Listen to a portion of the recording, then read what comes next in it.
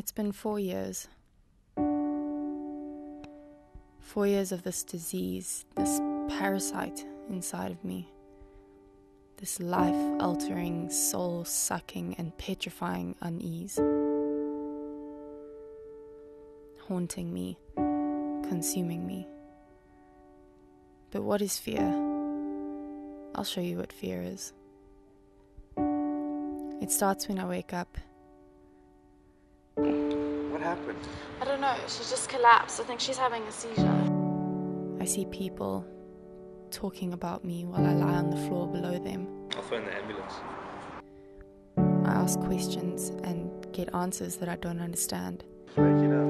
Yeah, my friend, Rhodes. she fell, she's epileptic. All I know is blood, the wounds that will turn into scars, the bruises that will eventually fade, the pain that will soon pass in time. She's had a seizure. Please Just can you relax, just relax. come? Can you come?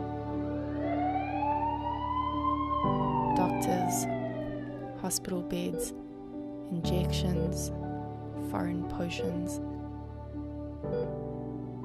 The scans to see how much my brain is electrocuting me, confirming once again that yes, I still have epilepsy, nothing has changed.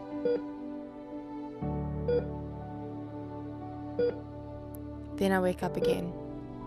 I'm in my bed now. I know where I am.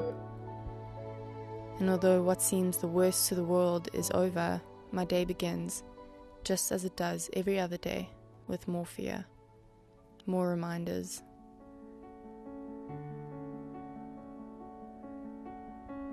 I take the pills I need to take. Boxes scatter around the room with capsules of cures that can never cure me.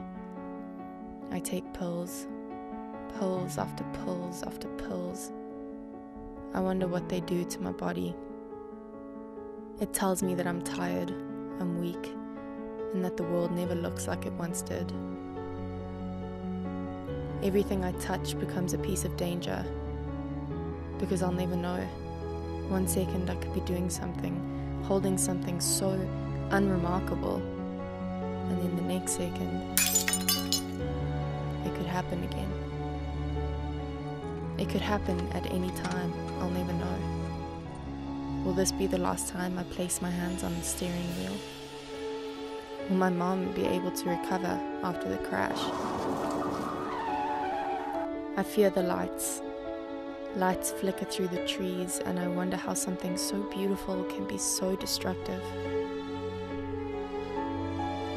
I fear water, exposed to it occasionally, fearful of it always. I remember taking baths, submerged in something that should seem so natural to me, but it's not, because it could happen. It could happen again.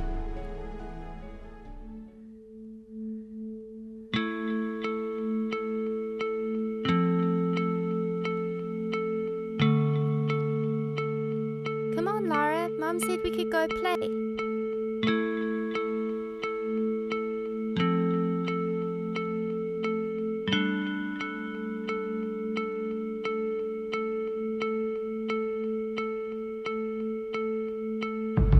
Come on, Lara, wake up. Breathe, Lara, breathe. Please, I need help. My daughter is epileptic. I think she had a seizure and she's not breathing. She was in the jacuzzi. I didn't know. Please, she's not breathing. It is with a heavy heart that we mourn the loss of a beloved daughter, sister, and friend. No, stop. Think of Lara again.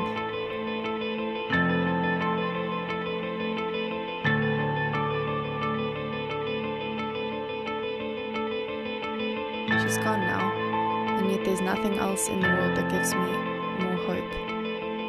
She wouldn't want this. Her life was taken too soon, but wow, did she love it.